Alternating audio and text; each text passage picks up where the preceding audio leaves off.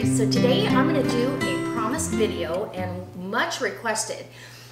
I have made chicken and dumplings for you guys and super easy. I did that on a vlog and I mentioned that I might remake it into a chicken pot pie and super easy. The dumplings, some of them, you know, disintegrate and you can, my husband's stealing cookies. Anyways, some of the dumplings just kind of fall apart and it thickens the broth and makes a thick sauce. It's perfect. So whenever you have this much left over, it's a pot pie. It's got all the veggies in there. We're gonna add a little bit to it though. I wanna add a couple of things. Okay, frozen peas. I don't think you can have chicken pot pie without frozen peas. And that's about a half a cup. So no measurements here, none at all. We're just going to, but look, can you see how thick that really is? It's thick. It'll thin out in the cooking process, but we don't mind. We'll let that yummy homemade pie crust. And I have a video on my channel for homemade pie crust, so I didn't do the pie crust to keep the length of this video down. I've got my cast iron pie plate. I'll leave a link for that if you guys would like. And then I had some leftover. We had chicken, pesto chicken baked, and I had a little bit left over that wouldn't fit on the sheet, so I went ahead and sauteed that up in some garlic infused olive oil. I'm going to go ahead and get that out of the pan.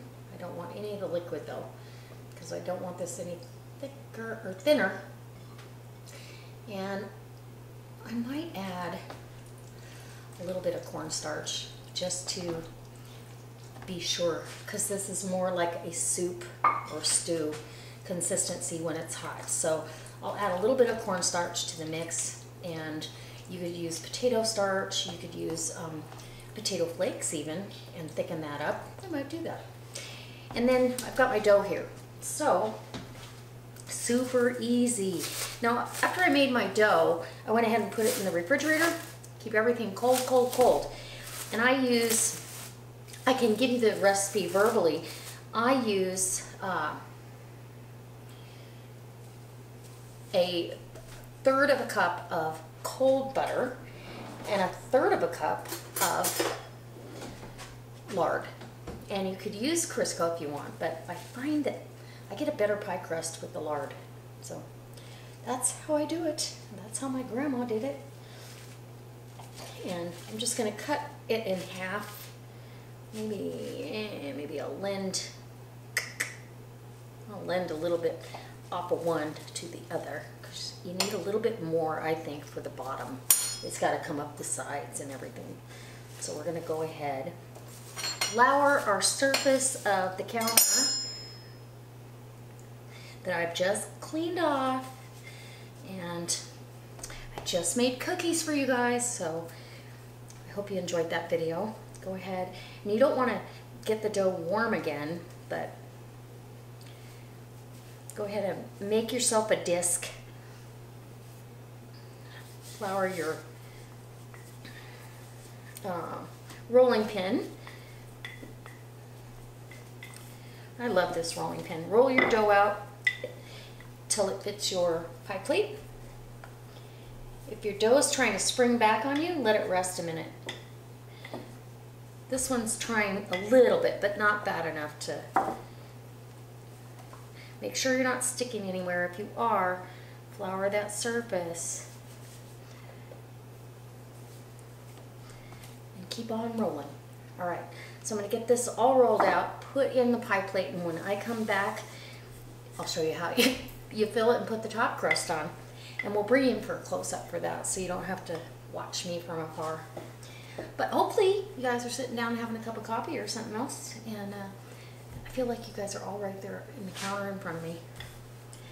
All right, let's do this.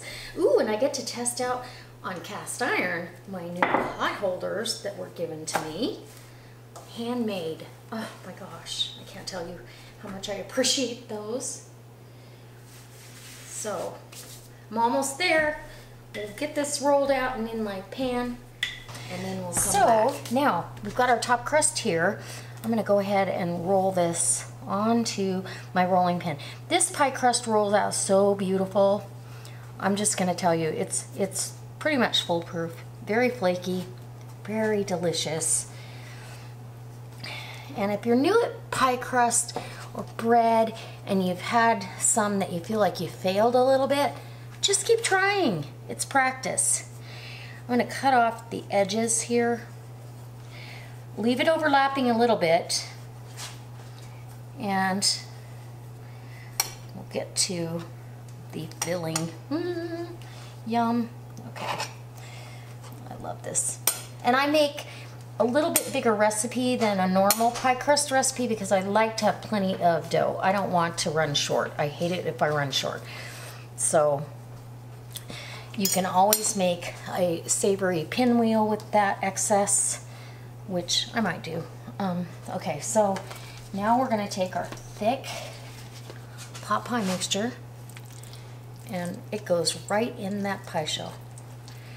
And look how perfect. So that little 3-pound chicken, we had 2 dinners out of it. I had lunch, and now we're having another dinner, and I guarantee you this will be dinner for tomorrow night too.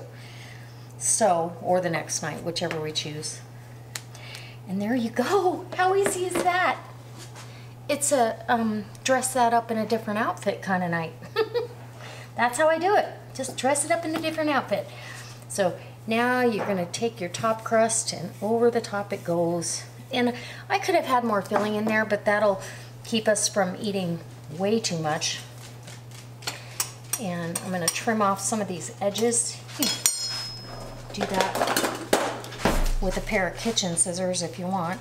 It makes it a little easier. And then we'll do our crust as far as the edges go. And you can do that any way you want. So once you get all your crust taken off there, put it to the side, go ahead, and I like to tuck it underneath itself. And that's why it's important to have plenty of crust.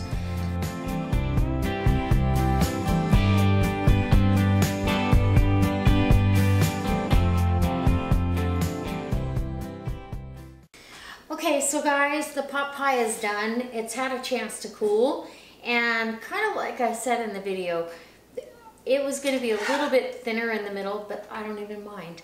We have that delicious pie crust. Ooh. And my husband's patiently waiting. Pie crust, I'm going to take a picture of the pie.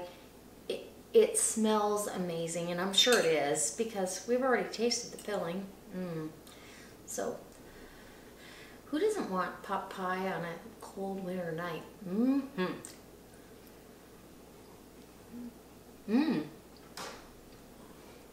There was a piece of bottom crust in that. Absolutely delicious. So now I want to taste a little piece of the top crust with some of the pie. Ooh, with all the veggies and everything.